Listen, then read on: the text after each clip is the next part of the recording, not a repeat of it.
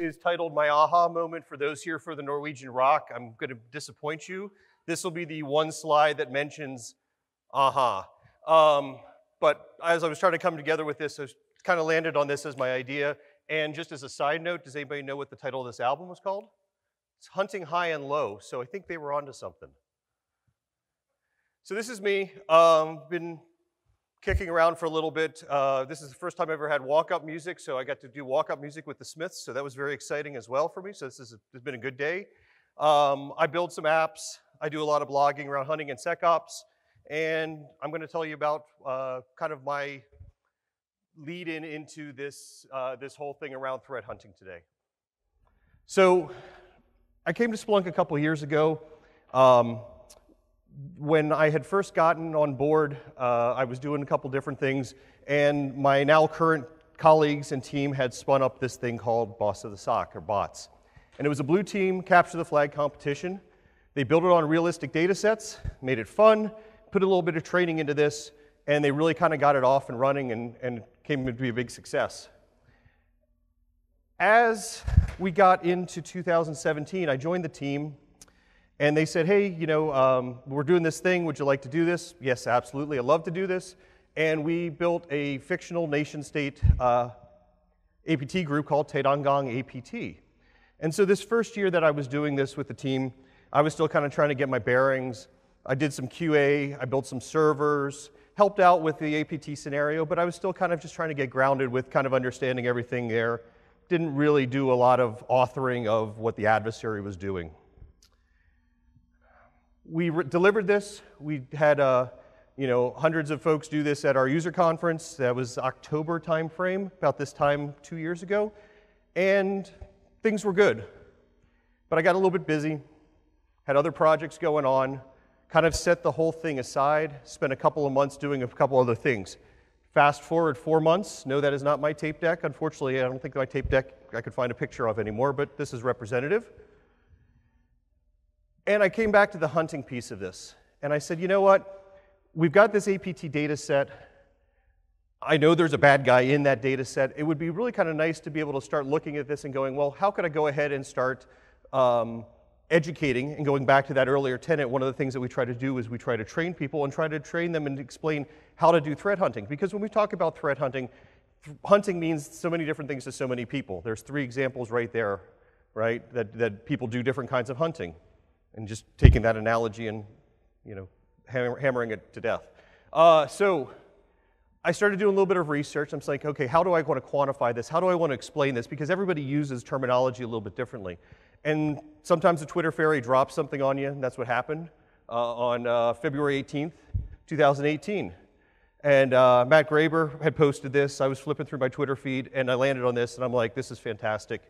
I'm going to use this. And so this is something that I kind of like to put out there every time when we start talking about threat hunting and what threat hunting is. And yeah, it's not perfect. Yes, there's edge cases and everything else, but I really like this just to kind of help frame that up. So then I kind of continued to do some more research, and David, you know, for those who haven't seen this before, the pyramid of pain, right? I started looking at this and kind of going, okay, how do I want to quantify this and help show value to people as they start looking at this? And the thing I like about the pyramid is that it cuts both ways. It cuts 2 different ways, right? When we say it's easy and it's trivial to find things, it's also easy and trivial for somebody to change things, right? So the adversary, okay, yeah, fine, I burned an IP, great, new IP, right? But if I work my way up that stack, yes, it's a pain in the ass for the defender, for the hunter, to find the TTPs and the tools. It's also a tremendous pain in the ass for the adversary to change those things, right? So yes, high work level to get there, but high value in return coming back out of it, right? So I like the idea of this to be able to start kind of framing those things up and really kind of keep those things in mind as to what do we want to hunt for. Now, as I kind of continued this, I said, okay, well, how do I model this? What do I want to do from a modeling perspective? And so you have the kill chain on the one side, the diamond model on the other side. They're both great. They're both lovely. They do a lot of good things to help describe things after I find them. But, you know, I'm not really a super creative guy from a hunting perspective. And I go, well, if I have a kill chain, I've got exploit. I could start hunting at the exploit stage. But what am I going to hunt for? Or, hey, actions on objectives. Great. What do I hunt for? And so, while I like the models to be able to overlay things that I find, it wasn't something that was really going to be impactful. And so I came to this small little thing called the MITRE ATT&CK framework. Maybe you've heard of it. What I really liked about the ATT&CK framework was, and I refer to it here as brain candy, because if you're maybe not as creative as other folks, and I'll say I'm kind of one of those people, I've got all of these techniques and all of these tactics to sit there and go, oh, yeah, let's go hunt for that. Sure, let's go hunt for this. Let's use this as a starting point to go ahead and go from there. And so what I did as I started building this out was I started using the MITRE ATT&CK framework as that technique, as that starting point, and then we'll kind of go forward here and tell you kind of where I went from there. Now, as this fine gentleman says, with great power comes great responsibility. And anytime you're dealing with a matrix, you can't just dive into it, right? No matter what Keanu Reeves says. So you need to think about it, you need to put some thought into it before you dive into that matrix, otherwise you will get lost. So, what did I do? Well, I've got 3 boys. They're middle school, high school now, but it was funny. Every September-ish time frame, we'd have this weird homework that we'd have to do called the scientific method. And every year, we'd learn the scientific method over and over again. You'd think they'd learn it at some point. Now, if you go out and Google scientific method, you'll notice 3 different scientific methods there, which is kind of unfair because everybody defines it a little bit differently, but you kind of get the idea. Right? You ask a question, you do your background research, you build a hypothesis, you experiment, you analyze and draw your conclusions, and then you report your findings. Sounds pretty straightforward. We can apply that to hunting. And that's what we did. We start off by asking a question. So when I sat there and started kind of looking at this, I go, okay, what kind of a question could I ask as I went through this data set and started hunting against it? Well, if I was dealing with this maybe outwardly, I might take the external stimuli, right? The threat intelligence reports, the reports in the news, things that are happening out there, and use that as my starting point. In my case, I really didn't have that, right? I already had an adversary data set that I wanted to hunt against. Because I was going to start focusing on FTP as being something that I was going to hunt for, the first thing, and it sounds kind of brain dead obvious, but hey, what sources have visibility? Data sources have visibility around FTP. And do I even have FTP data in my data set? If I don't have it, I can't hunt for it, right? But let's ask those basic questions. Let's move to the research part of this from there. Do I have data moving back and forth across my environment? Yes, in this case I do. And just as a side note, I want to just kind of be clear about this. The things I'm talking about here, this is not pertaining to a specific tool. Any tool that you have, this is kind of the framework. I just happen to be using the tool that I have access to. So just as I'm talking about that, I want to kind of lay that out there. But when I identify those communication paths, great, I see external IP addresses, I see my internal workstations, I see FTP data there. Okay, so that kind of answers that basic question for me. I do have FTP data. I have visibility at the network level because I can see that I have my firewall data, I have hosts and workstations, external IPs, so this is definitely in play for me to start hunting across FTP. And I go down and look at my host and I say, yes, I've got hosts out there that are as well that are collecting this data, and I have visibility down to my host. So I'm feeling pretty good about that. I have a question out there. I have visibility, so I know I have data that I can start hunting against. And then I'm going to go ahead and start looking for other kinds of associated information. The point I'm trying to show you here is not that I'm going to care that you're going to know what a -I or a -G or a -A switch for FTP is, but my point here is that it's important to gather those supporting pieces of information. If I'm hunting a protocol or hunting against a protocol, I want to gather supporting information around that protocol. If I'm hunting against a language or code or something like a PowerShell, I want to be able to have those tools with me because I probably don't know everything about PowerShell or everything about FTP, but I have those resources in front of me so I can go ahead and cross-reference, right? So again, this is, as part of that hunting, it's gathering my tool set and pulling my tool set together before I go out there. All right, so now once I've done that, I want to go ahead and construct that hypothesis. Build a hypothesis. Where do you build your hypothesis from? Again, for somebody like myself, maybe a little less creative from this perspective, I go back to that MITRE ATT&CK technique, and on the right-hand side of the screen there, you'll see T1048. Its tactic is exfiltration. The hypothesis is exfiltration over alternative protocol. And then below that, I actually put the attack description that they have on their website that describes it. A little bit of foreshadowing here. There are a set of protocols in bold there, FTP, SMTP, HTTP, DNS, and some other network protocols. That's important because I'll get back to something that I learned a little bit later when I started with this hypothesis and went from there. And then I just kind of refined this as data exfiltration may occur via FTP. As David pointed before, you know, you kind of have to be a little bit specific, right? Maybe you want to be very specific, maybe you want to be a little bit looser with it. Again, this is a fairly generic, right? But at least I'm saying FTP. I'm searching FTP specifically. If I have a really large organization, maybe I want to search specific data centers, specific net blocks, specific hosts, right? We can go ahead and do those things however we see fit. But for my purposes, I said, okay, we're going to look for FTP, right, exfiltration.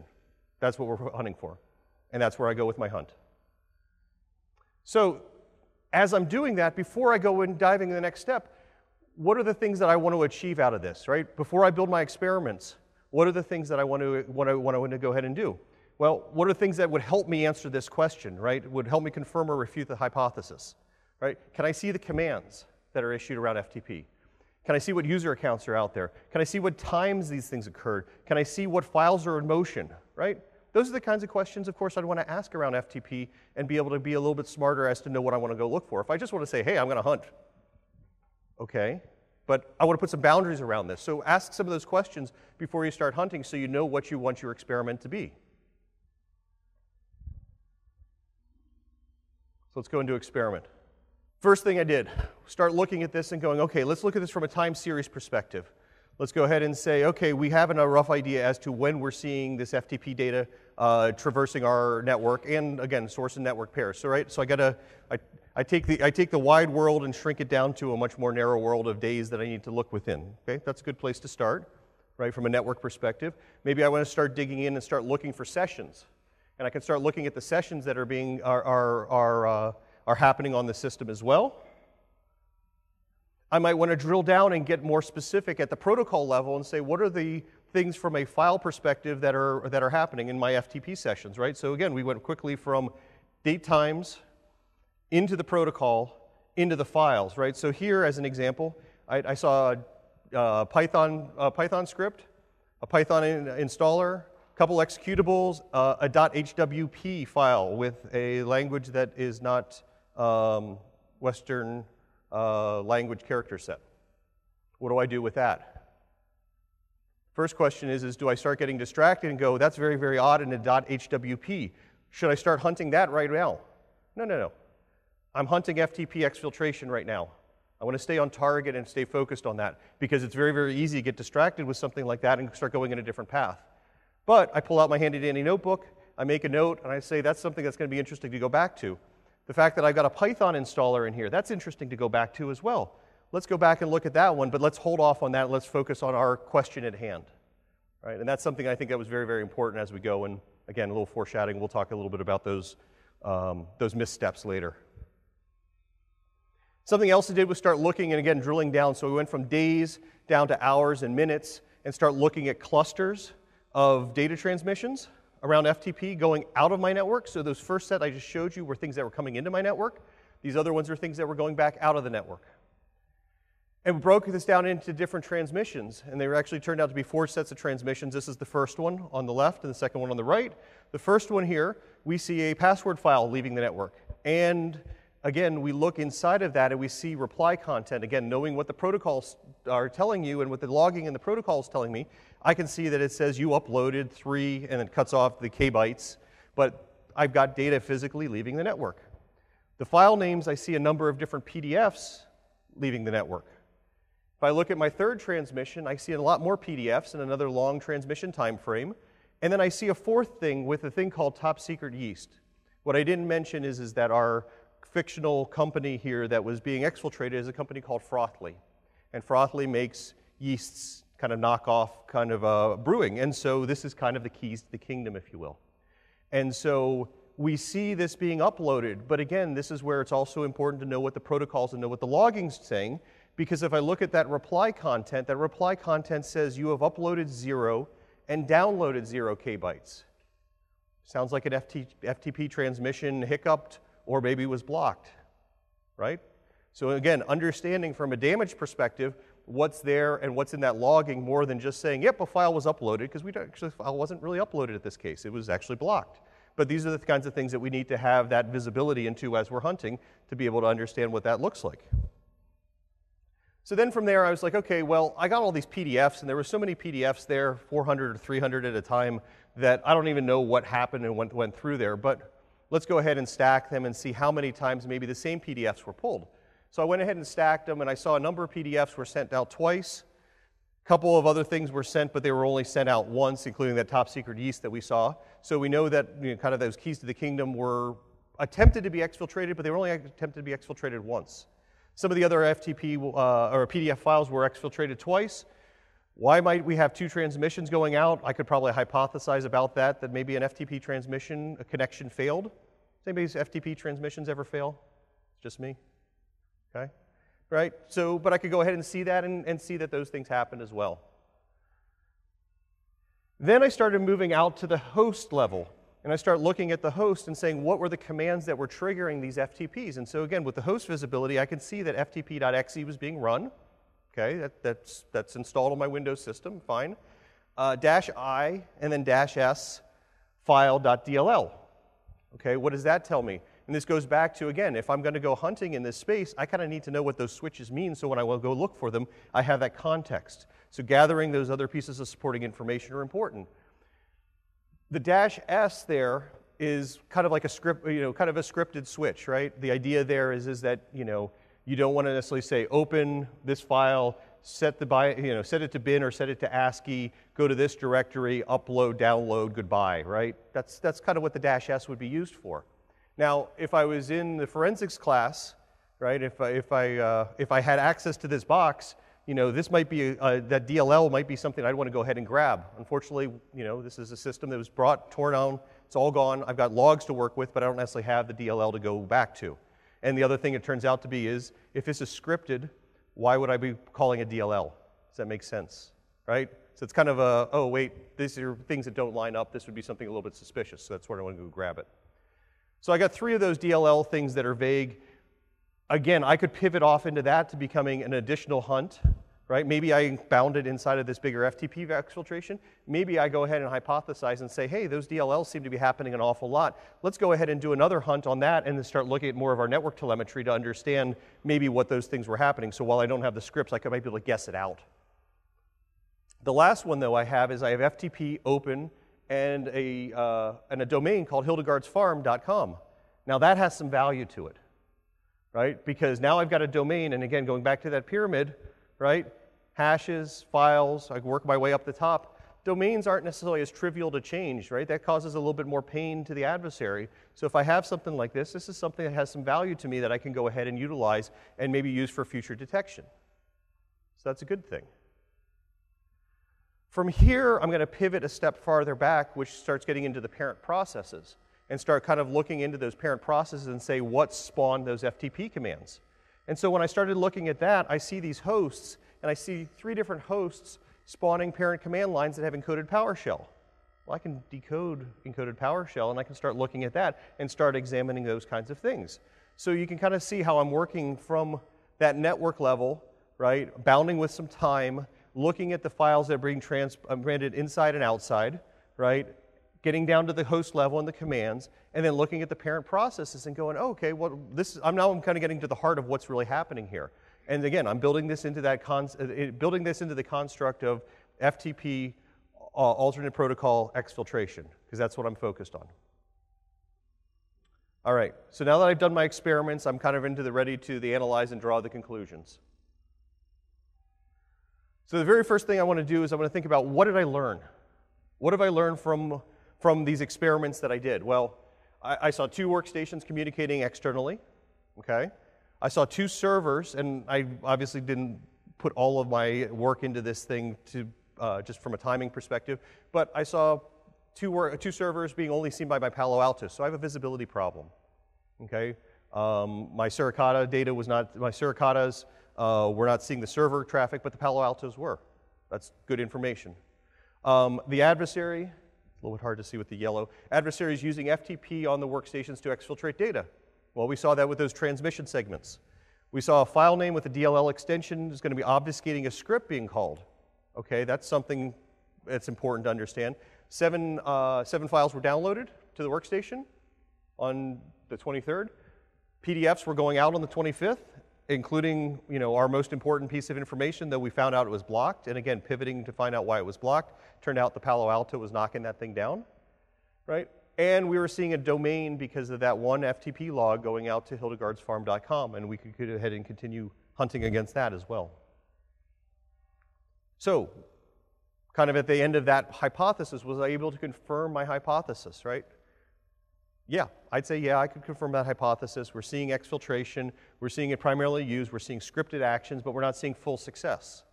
Those are good pieces of information for me to go ahead and build up. And so I was able to kind of say, yeah, I feel pretty confident with that. Now, the question becomes, what do you do with that, right? So I got to be over in the Netherlands earlier this year, and I went to the Azure Museum, and that's kind of where this came from. And I like Azure, but this specific picture, I think, is a really good one when you start thinking about documenting your findings, right? We all see things a little bit differently. Anybody see the black birds first? Anybody see the white birds first? Anybody see the Black River and the White River and some of the symmetry there, right? Everybody sees things differently, right? And so the challenge is that for those of you who've hunted in the past or been SecOps folks in the past or have gotten, burned by, choose your favorite piece of malware, right? We all have those stings and those pain points from our prior experiences. And so we have those biases as well, and so we all see things a little bit differently. So our challenge with this is we've done our experiment, we've gathered up these pieces of information. How do we go ahead and take these pieces of information and turn it into something that's usable, not just by us, but by our SecOps teams, our threat intel teams, by all the other people to be able to disseminate this? And so that's a little bit of the challenge as we roll up to report these findings. So the first thing I like to do is I like to draw pictures. Okay, from an APT perspective, and lots of things bouncing around, I also really struggle with trying to go, okay, the hip bone's connected to the thigh bone, and the thigh bone's connected to the knee bone, right? And you're trying to connect these different pieces. Draw a picture, right? If I had a bigger screen, I would try to draw all of my different hunts onto this screen. Unfortunately, I don't, so I'm just going to show you the FTP exfiltration. And this is what it looks like, right? I can see what files were downloaded. I can see what files were uploaded. I can see what are the external IPs, the internal IPs, what are the commands that were issued, right? And I get that all into a visual that I can go ahead and give to somebody else and say, this is what I'm seeing happening, but I can also sit here and very easily describe it to you as well. So draw a picture, right? I think that's very, very valuable and probably something that we don't do enough of. Another thing I want to do is I want to operationalize my hunt. The worst thing that we can do from a threat hunting perspective is hunt the same thing over and over and over again. So if we can go ahead and create alerts and go ahead and do things with that, we can go ahead and move on to other hunts, other problems, right? You guys saw all those techniques. There's lots of techniques out there. Lots of things to explore. Why hunt the same thing over and over? So I listed off a couple of things as I was thinking about this, going, well, if I could operationalize this, what could I operationalize? Well, the blacklisting, yeah, the IP, that's low-hanging fruit, but sure, we can do that. We've got the domain, that's a little bit more valuable, right? Maybe I want to look at baseline of communications between external and internal systems, if possible. Maybe I want to look for things that are not expected to be on the network. That .hwp file, right? HWP is Hangul word processing, right? It's a Korean version of Microsoft Word, if you will, for lack of a better way to describe it. Would I expect that to be on my network? It depends on where your organization is and who's, and where it's located in the world. But those are things that I may say, hey, that should never be there. I need to alert on it, right? Files of interest, right? My top secret yeast.pdf, the keys to my kingdom. If anybody's touching that and that goes in motion, that's probably something I want to know about, right? But these are all things, and then the odd arguments with commands, right? A DLL with a -s, right? But if I sat there and said, these are things that I can operationalize and I can alert on, then I don't necessarily have to go back and hunt for those things, right? I can focus on other things and make those part of my normal operational cadence. Another thing I thought was pretty good to do was, as I was trying to contextualize this, I said, you know what? Exfiltration over alternative protocol. Yes, I saw a commonly used port. Yes, we were doing remote file copy. Yes, there was PowerShell. Yes, there was scripting involved. And yes, there was data encoding. These 6 techniques were all part of that specific hypothesis that we uncovered. And so, yeah, some of these are fairly common things, right? Commonly used ports. You're never going to hunt for commonly used ports. I hope not. Good luck hunting on port 80. You'll find something, I think. But the idea behind these is I can start kind of building a picture and saying my adversary, or this adversary that I'm tracking, uses this combination of techniques, right? And again, working my way up that pyramid, if I can go ahead and make this harder and understand my adversary uses these 5 or 6 things at one time, maybe I can go ahead and build instrumentation around that and start looking for that combination of pieces and be a little bit more aware.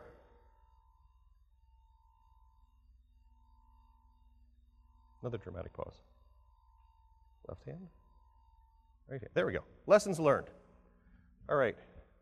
So as I was doing this and as I was building out my findings, I'd say this is probably the place where I ran into the most challenges. And so a couple little pieces. One, stay on target, right? That's my first piece of guidance.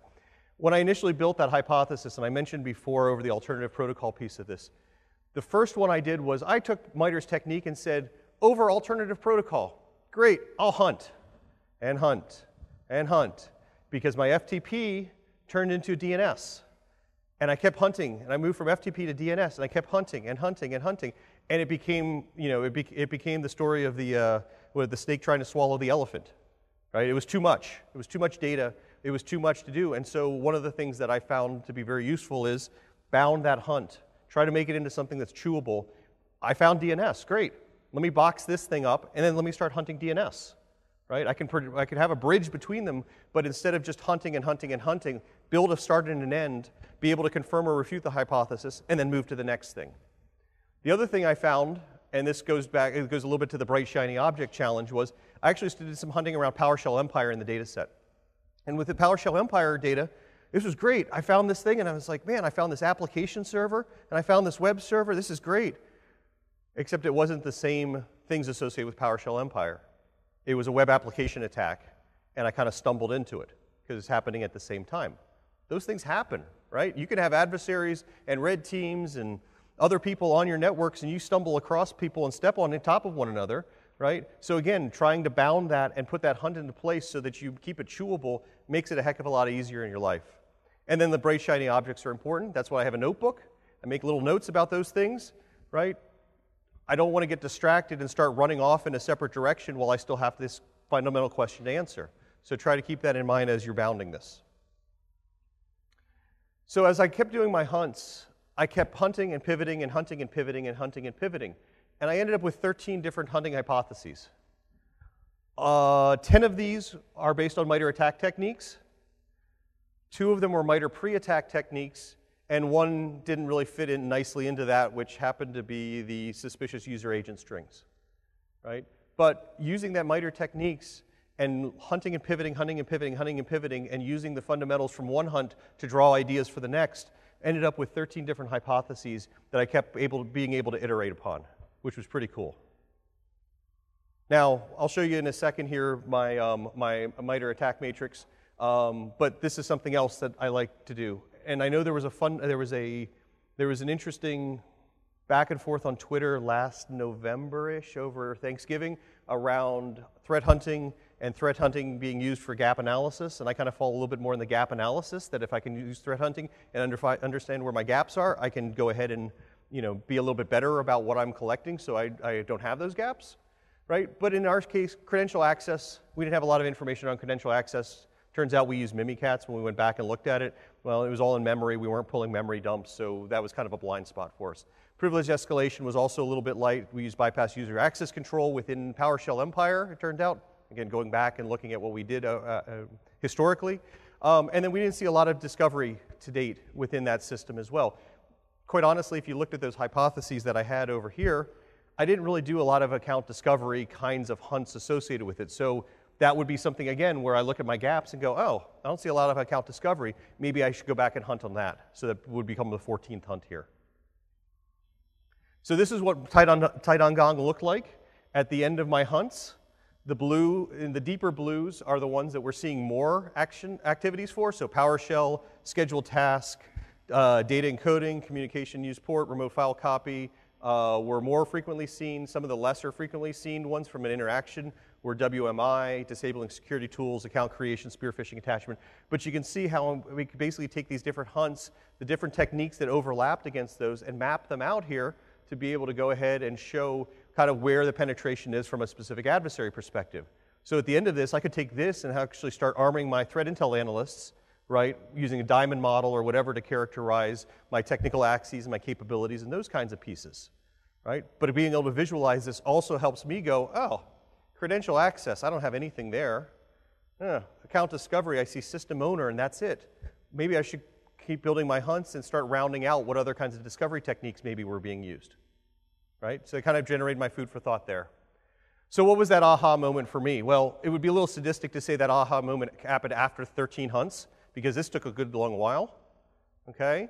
But it really kicked in during that PowerShell hunting, right? And as I kept looking at the PowerShell data and looking at it spawning off other processes where I saw account creation, and I saw scheduled task, and we were able to start with like something from an FTP, work up into PowerShell, and then see these other things happening, it was really like, wow, this is something that I can do, this is something that we can look at, and the important thing to keep in mind is that we had this data set, but I set it aside for 4 months. I didn't look at it for those 4 months. I was working on other project stuff, I was working on other deliverables, and I came back to this, so I was almost looking at this as like a first-time user. I hadn't really seen this before. And my takeaway for this is that, you know, threat hunting sounds very, very impressive, and there are people out there that do an incredible job with this. But even if you're not the most seasoned threat hunter, it's not something to be daunted by. But you have to break it into those smallable, chewable pieces to be able to go ahead and take this thing down. So the last couple of parting thoughts.